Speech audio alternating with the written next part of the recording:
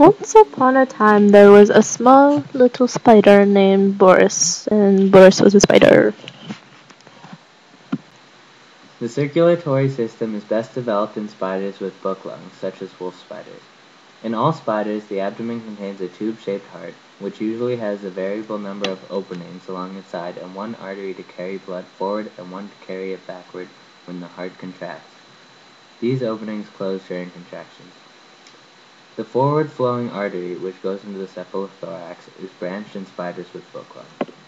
After the blood is pumped through the arteries and enters the tissues, where the oxygen is diffused, the blood leaves the vessels and moves through large spaces called sinuses.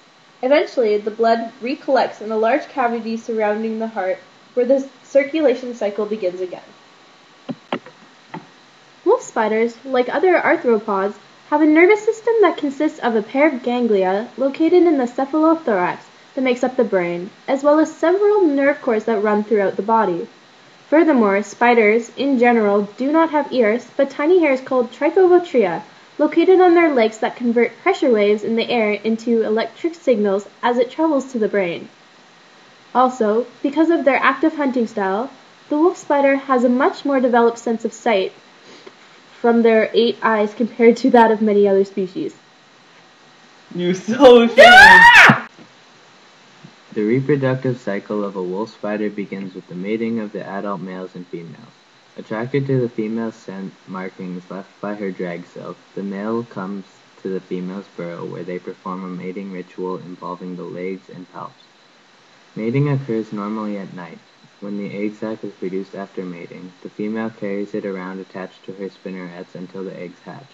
Once hatched, the female wolf spider carries the young on her abdomen until they are ready to leave and live on their own, at which the reproductive cycle begins again. As there are many different species of wolf spiders, there are multiple known methods used by them for feeding. The most common methods used by the wolf spider for hunting is by waiting for their prey to pass by them, or the opening of their burrow, or by chasing their prey down, similar to that of a wolf, and from where their name is derived from. Some wolf spiders hunt for small fish or insects, and can skate and dive under the water to do so. Another uses its legs to fish, and attracts fish before catching them. Once the prey is caught, they use their chelicera to inject venom to immobilize them before eating them.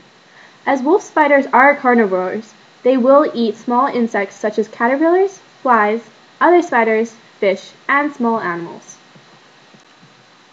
The respiration system of the wolf spider, like that of many other species of spiders, includes one pair of book lungs and one pair of tracheal tubules.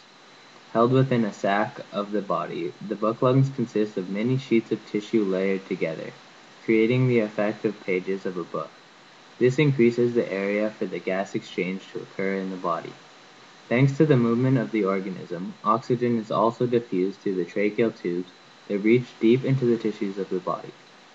As the muscles cause air to be pumped in and out of the spiracles connecting the tracheal tubes outside of the organism's body, as well as the gas exchange that occurs with the book lungs, a sufficient amount of oxygen is able to diffuse throughout the wolf spider.